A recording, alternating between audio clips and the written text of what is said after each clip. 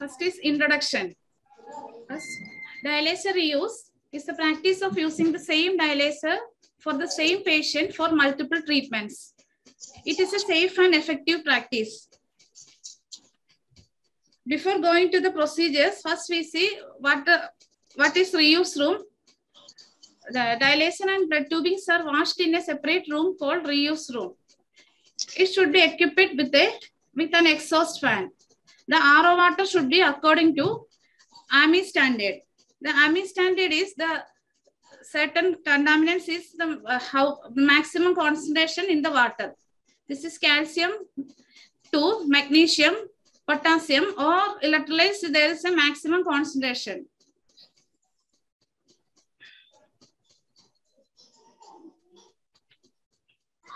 This is the next is endotoxin unit and colony forming unit. According to the Association for Advancement of Medical Institutes, according to the AMI standards, what are the endotoxin acceptable endotoxin level and colony forming unit in our RO water? Endotoxin level must be less than 0.25 endotoxin unit per ml, and colony forming unit should be less than 100 colony forming unit per ml. Fittings would be required in the water line at each reprocessing area. A standard tubing to clean the blood compartment and a Hansen connector for dialysate compartment.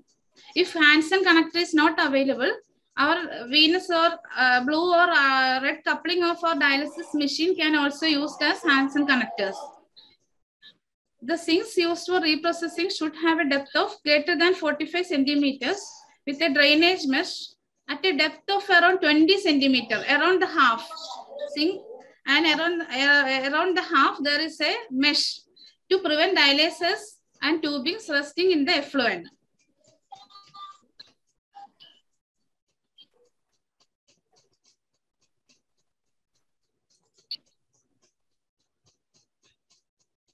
The types of reprocessing techniques. One is manual and then is automated.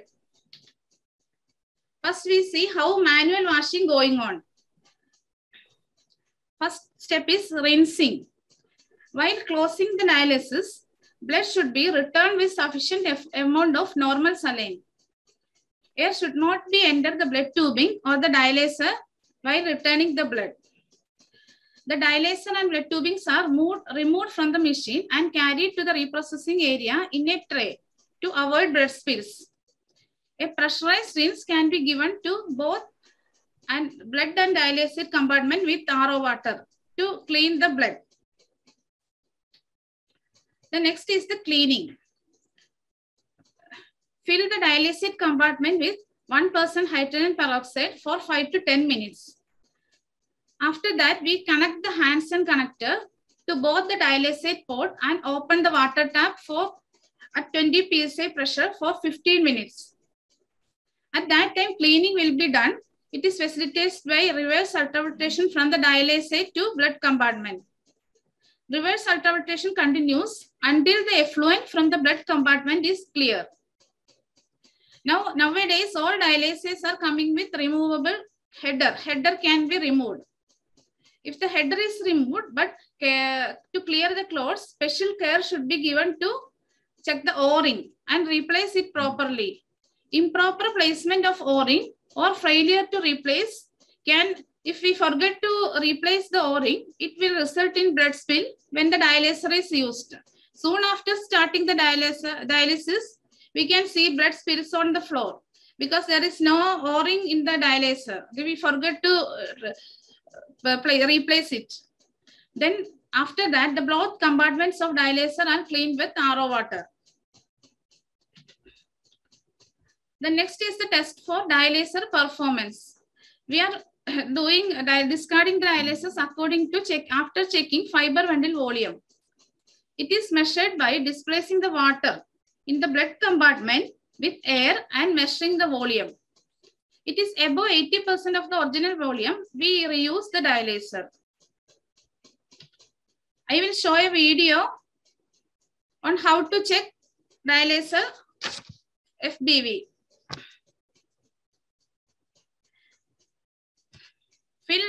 First fill the blood compartment with RO water and remove the air completely by tapping the dialyzer gently.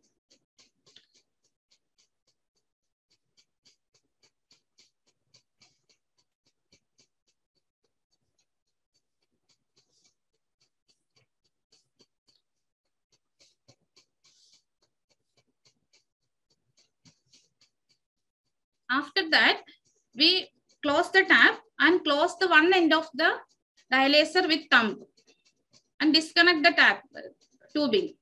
Then connect a 50 cc syringe at the top of the dialyzer and aspirate the water. Slowly release the thumb on upper side.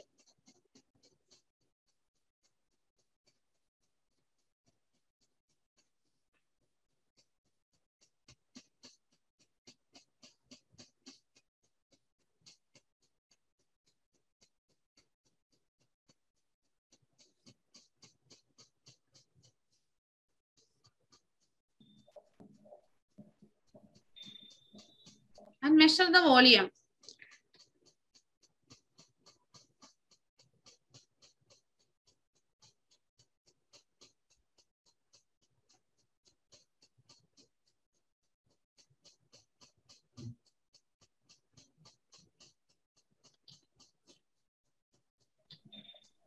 This calculation of FDV. There is all dialyzers, there is a priming volume. This is Fresenius dialyzer. F5 is 63 and 1.3. F6 is 78 and F7 is the priming volume is 96. This we after measuring the amount, we were starting calculating the fiber bundle volume. Measured volume of water divided by priming volume of dialyzer into 100. Measured volume is now after checking how much we got. If we got 70 ml divided by, it is a 1.3 per meter square dialyzer is the 70 divided by 78 into 100. It's almost around 89%. According to that, we have to calculate the fiber bundle volume. The dialyzer should be discarded if fiber bundle volume we get is less than 80%. The next step is sterilization or disinfection. After cleaning, after we check the FBV, after that we go to disinfection. Once clean, both the blood compartment and dialysis compartment are filled with disinfectants for 24 hours to achieve effective sterilization. Don't forget to fill in both compartment have to fill. Dialysis compartment and blood compartment has to fill with the disinfectants.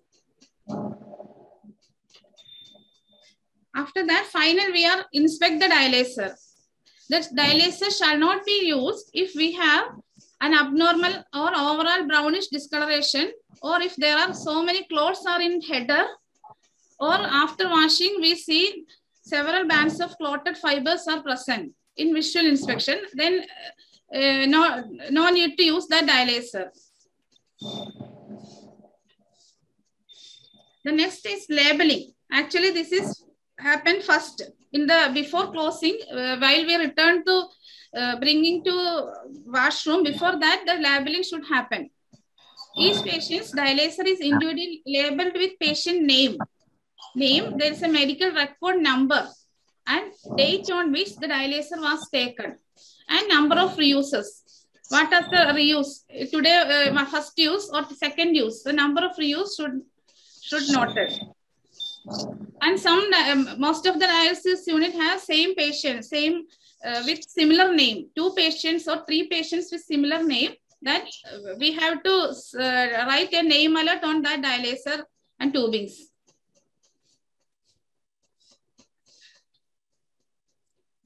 The next is record keeping. The number of uses of dialyzer must be noted in the patient's record. And fiber bundle volume also we have to noted in the patient's record. And when the dialyzer is discarded, it should be recorded in the reuse register. Last one is storage.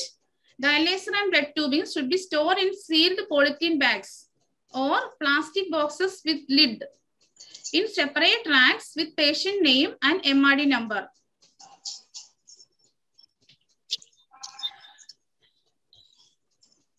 Next, see What are the advantages and disadvantages of dialyzer reuse?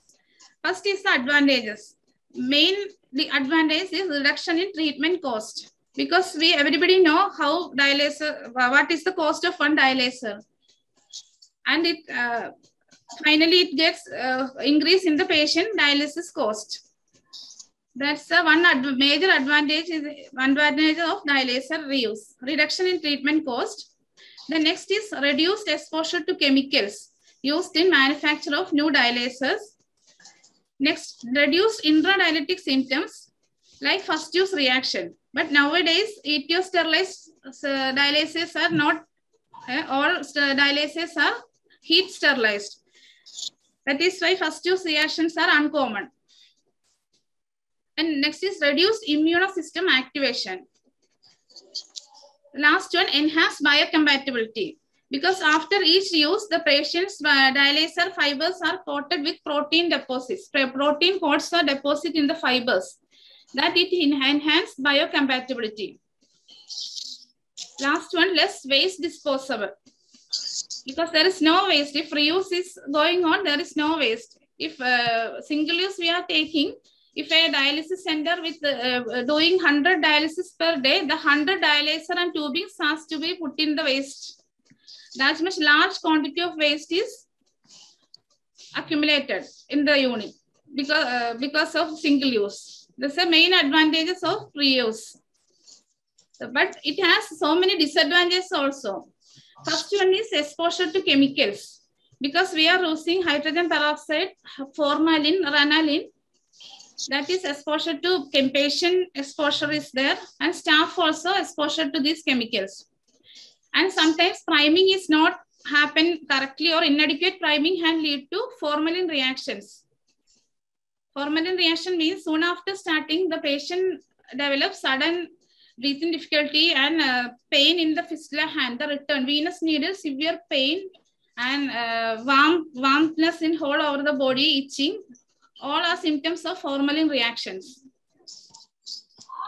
Next disadvantage is blood leak. Because blood leaks, because we are, if not using the correct concentration of cleaning agents, it happen, blood leak can happen. High concentration of hydrogen peroxide, etc. can lead to blood leak. That cause blood loss to the patient. During dialysis, we have to change the, if blood leak occur, during dialysis, we have to change the dialyzer. That is a extra burden to the patient, because that much blood is lost to the patient. The other disadvantage is pyrogenic reactions. Because if we are not filled the correct amount of dialysis cleaning or disinfectant in the blood compartment and dialysis compartment, it may lead to pyrogen reaction. The next one, loss of dialyzer clearance and ultrafiltration capacity. After dialysis, after each dialysis, the fibers are clotted with blood. So many fibers are clotted each treatment. After each treatment, so many fibers are clotted, and thus the dialyzer got the clearance. The loss of dialyzer clearance can happen. And there is a chances of transmission of infectious agents from one dialyzer to other during reprocessing procedure. Because we are keeping all dialyzers together in our use room.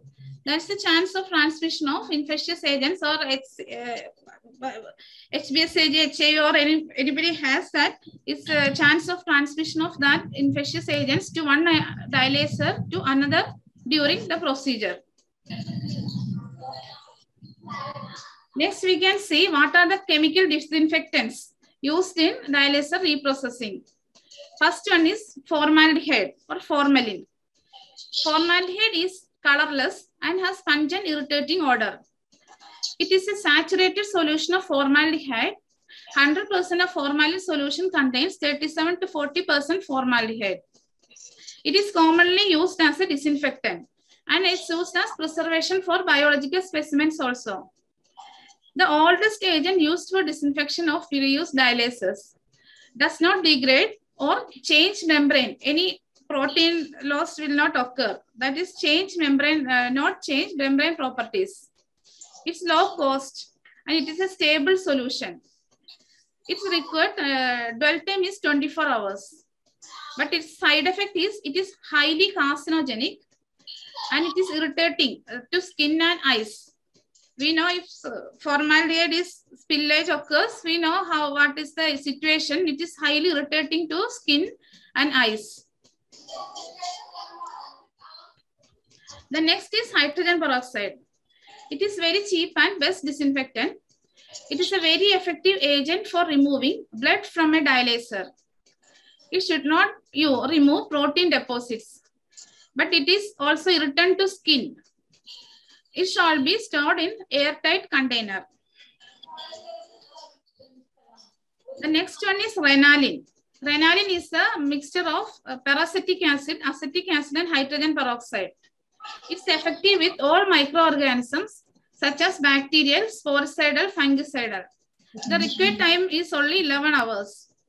The appropriate concentration is 3% when instilled into the dialyzer. Cold stirling, that is, it is not glutaraldehyde free. It is effective against non-tuberculous bacteria, HIV and hepatitis. It is non-carcinogenic. It is aldehyde and chloride free. No foul smell is there. It is safe for patient and staff. And less eye, nose and throat irritation while using.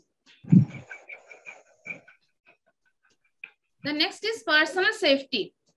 When we go to washroom, ensure that PP and especially Google's eye protective wear shall be worn during the reuse procedure. Because there is a chance of blood spillage to our eyes or chemicals also spillage can happen, chemical spillage to our eyes. Make sure that the sealing exhaust ducts are functioning well.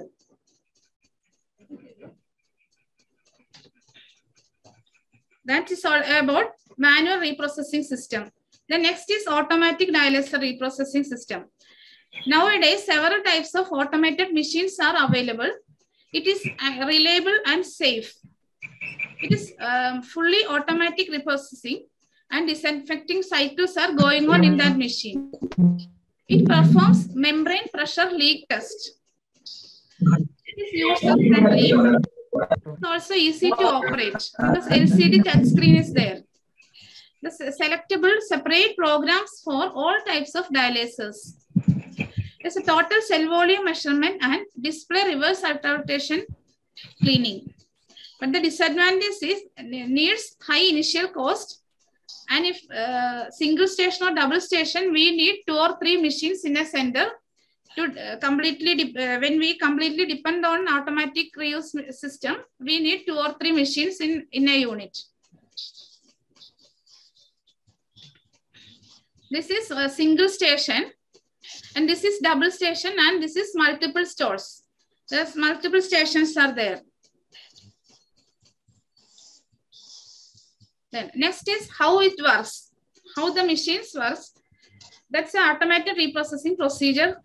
An automatic reprocessing machine has actually 3 connections.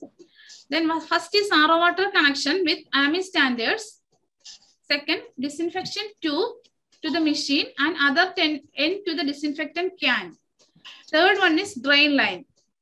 What are the steps? It is the same steps as manual cleaning, but it is done by a machine. First step is switch on the machine. Then connect the dialyzer and select the model. Then select the station. Then start process. Second step, rinsing and cleaning.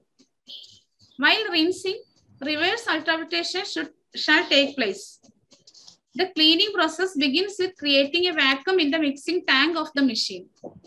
300 ml, 2.5% disinfectant, Renaclean enters into the dialyzer. This solution shall be held in the dialyzer for few seconds to break any blood clots. Step 3 is the volume test. The setting is made as 80% for the dialyzer volume.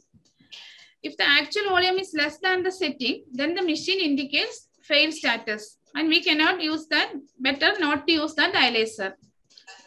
Next is pressure test. 350 mm HT pressure is generated by the air pump. Is supplied to the blood compartment of dialyzers. Hold the pressure for checking any leaks. Next is affusion test. 200 ml of 3.5% renaclin solution is filled into the dialyzer and blood compartment. Drain valves are open and more renaclin solution is filled in the dialyzer. This test prevents any microbial growth in the dialyzer.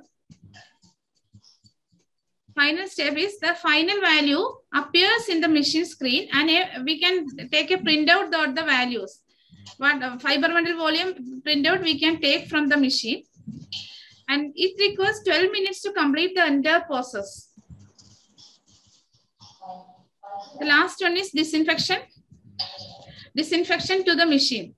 After each shift, reprocessing machine shall be disinfected by selecting the disinfection mode in the machine. The next is comparing manual reuse with automated. Manual means needs more manpower. 2 or 3 members to be needed in washroom duties. Second one, decrease in number of reuse. There is a mistake happen when we check the FBV. There is a chance of calculation of FBV. There is a chance. That's a decrease in use of reuse. There's a chance of cross-infection. Then water pressure must 15 to 20 PSI is needed. And FB is we check manually. But in automated machine, it is very easy method. The increased number of reuse. 2 or more dialysers can be washed at a time. And water inlet pressure is 40 PSI. Computerized data-based management is needed. Is lesser risk of infection to the dialysis personnel. Because manual we are washing, filling the disinfectants. After that the washing and again filling with the this sterilants. But this is machine itself. Only we need to put the machine in the machine, and after cleaning we put cap and remove the machine. That is lesser risk for infection to the dialysis personnel.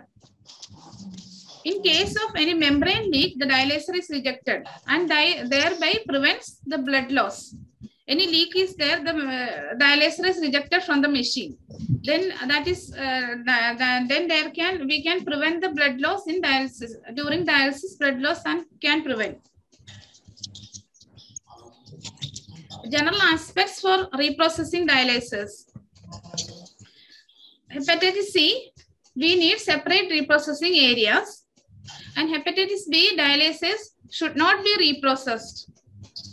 And HIV, reprocessing of dialysis is safe, but it is washed in separate reprocessing areas. The next is advantages of single-use dialysers. First one is reduced manpower. It is the main advantage. And the second one is no exposure to chemicals used in cleaning and disinfection. No need to clean and disinfectant. That is no exposure to staffs and patients. The pyrogenic reactions can avoid it. If our RO water have any contaminants in RO water, a pyrogenic reactions can happen to patient. Patient has chills, fever or rigors are happen during dialysis sections. If we use single-use dialyzer, these pyrogenic reactions can avoid it. There's high dialyzer clearance. That is why efficiency of dialysis will be high. Because after these chances, earlier I told you the fibers are get clotted and the clearance will be reduced. But we use single-use dialyzer, high dialyzer clearance can happen. And no chance of transmission of infectious agents. Not going to washroom or use room, that is why there is no chance of transmission of agents. We no need to storage, because no need of dialysis storage room in a dialysis unit. We use single-use dialysers. The next one, reuse of plasma filters. It is plasma filters are very permeable. The spore size is 0.2 to 0.5 micron. As available in 0.3 meter square and 0.6 meter square. It is washed in the same way, but we cannot use Hansen connector to the plasma filter. Its fibers will rupture and hemolysis will occur during the plasmapheresis. That is why same cleaning agents are using, but we should not use Hansen connector to the filter because it may rupture the fibers. We can reuse the plasma filter not according to fiber bundle volume. We can reuse the plasma filter if we after plasmapheresis we send serum globulin and filtered globulin to lab. And filtered globulin is greater than 50% of serum globulin, then we can reuse.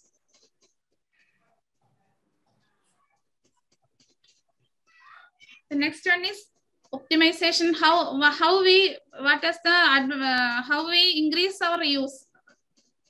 First one is proper dialysis are to be decided by calculating the body surface area of the patient. There is a body surface area. We can calculate height into weight divided by 3,700, the whole square root. It is an easy method. In our dialysis unit, all cardiac monitors there is a patient data, and we have to enter the height and weight into that monitor. The body surface area will automatically come. How much is the body surface area? And from the body surface area, we can calculate dialyzer surface area. This 0.75 into body surface area. A proper dialysis has to be, according to weight, proper dialysis has to be selected. Proper priming techniques should be followed. Because during priming, there is chance of air can enter to dialyzer fibers, and it can cause clotting tendency. That's the proper priming speed. The blood pump speed should be 200 ml per minute. Not increase the speed more than 200. The whole priming techniques, priming should be done in a 200 flow. If heparin line is washed, use 150 ml. Only follow 150 ml per minute blood flow. And other lines washing only do in 200 ml per minute blood flow. Because more blood flow means all air should be entered into the dialysers, and fibers are clogged with all air particles. That will decrease our reuse. Then proper anticoagulation should be followed during treatment.